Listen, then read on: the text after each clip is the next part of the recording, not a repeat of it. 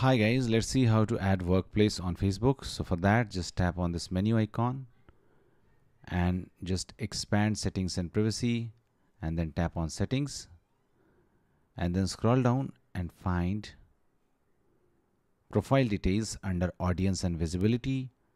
Tap on profile details, tap on add work experience. Now add the workplace name. You can use the suggestions which appears, or you can add a custom company name which is not here in the search result also. You can add the periods also and tap on save. Okay, and that's it. This is how you can add workplace